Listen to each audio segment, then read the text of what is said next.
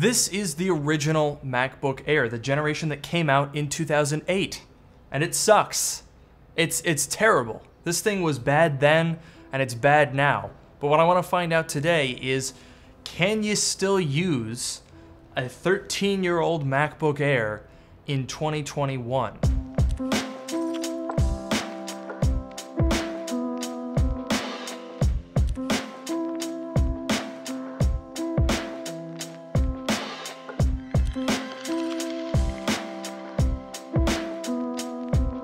Back in 2008, the original MacBook Air was basically the first ultralight laptop, and it was really intended to work on the go as an internet machine. And if you're going to use it in 2021, you're probably going to want to improve your internet security with today's video sponsor, Dashlane. The desktop and mobile app designed to make the annoying and risky parts of your digital life easier and safer. Dashlane includes a password manager, autofill for personal information and payment details, breach alerts for compromised accounts, dark web monitoring, and even a VPN with country selection. Dashlane saves and autofills credit card information, so you can check out online in just one click without having to go find your wallet. Plus, it works across all devices and platforms, so you don't need to worry about having a password saved on an individual device. I used to use iCloud Keychain for saving all my passwords, but I'll be honest, Dashlane is easier to use and I think more effective.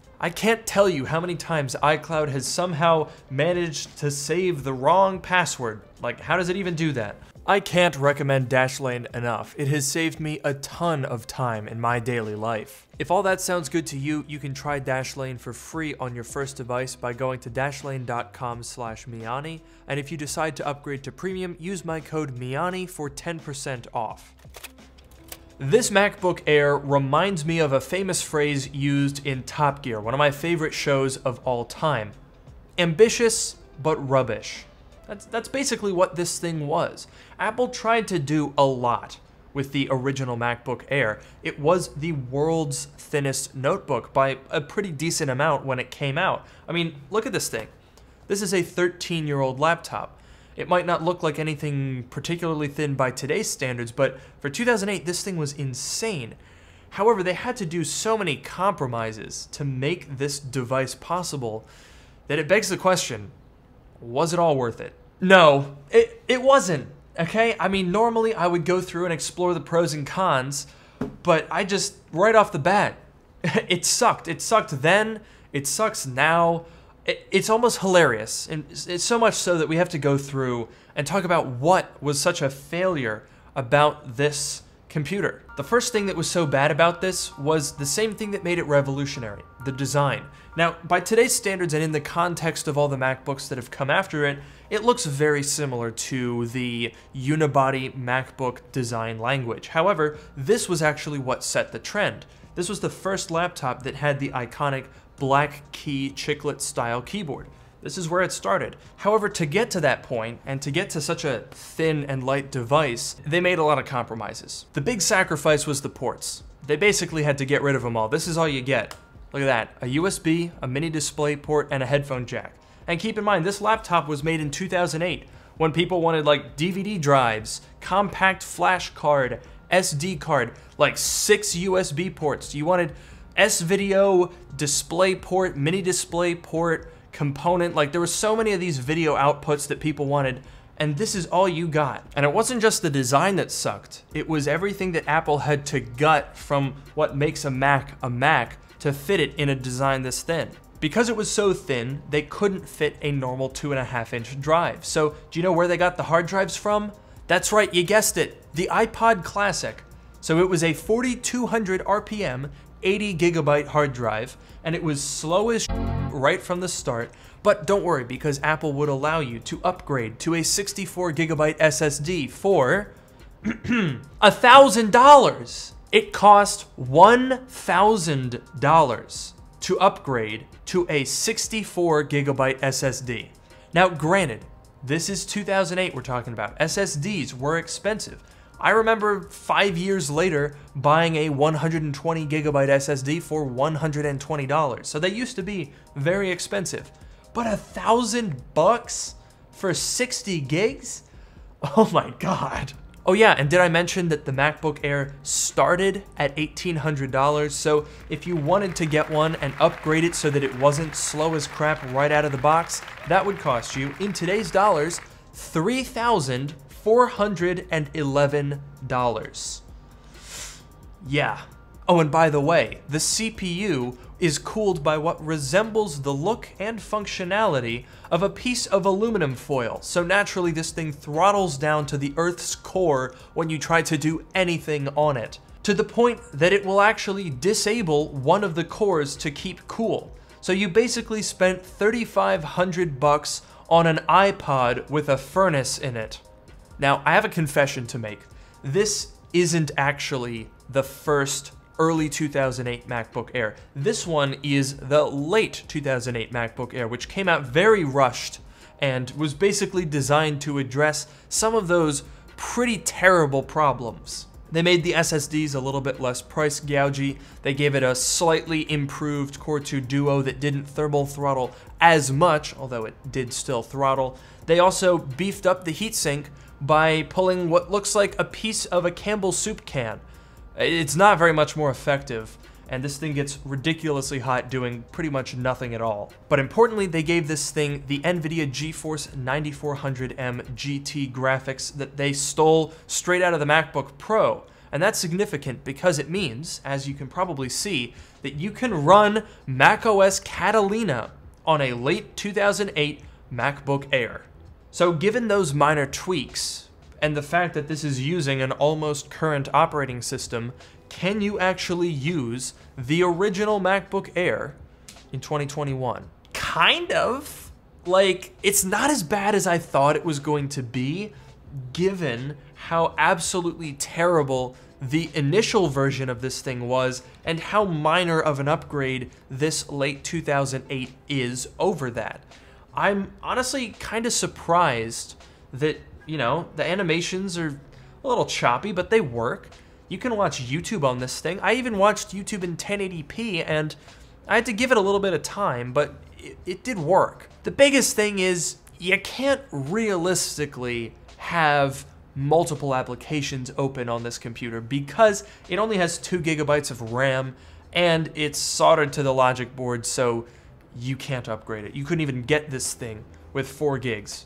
That's it, it's 2. In terms of usability, the screen is actually not the worst thing I've ever used. It's a 1280 by 800 panel, similar to what you would find in 13-inch unibody MacBooks, but this one's actually a little bit worse because they had to like make it super thin, so it's not as bright and it's not as high quality as what you would find in a unibody MacBook Pro, but you know, it's passable. The keyboard is really good. It's almost exactly the same as what you would find on a unibody MacBook Pro. The one thing that's definitely not as good as literally any later MacBook is obviously the trackpad.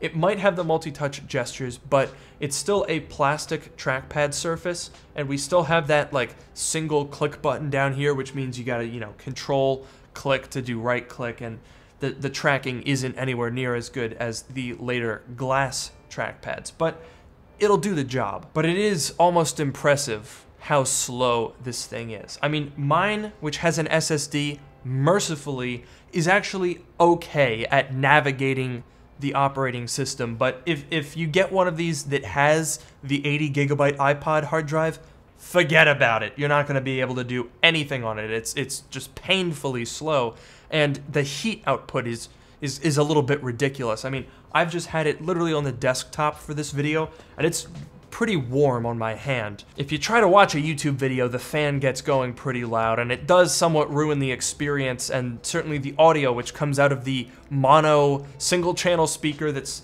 like right over here. It sounds really bad. Also, the battery life is not good. It definitely hasn't held up. This is the original battery in this computer, and it only has 30 cycles, so it's in very good shape.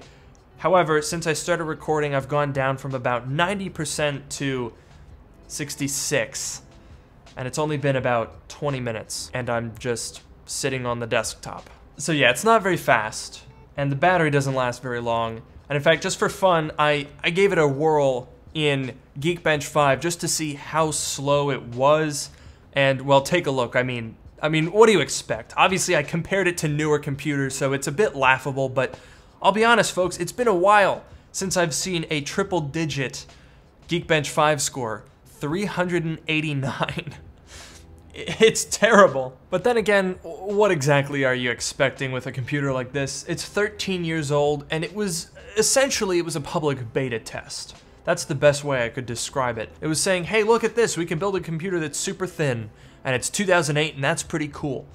But don't worry about the fact that it has like an iPod hard drive, and it's prohibitively expensive, and it's gonna break, and the hinges wear out after like a year, and now they're all loose like this.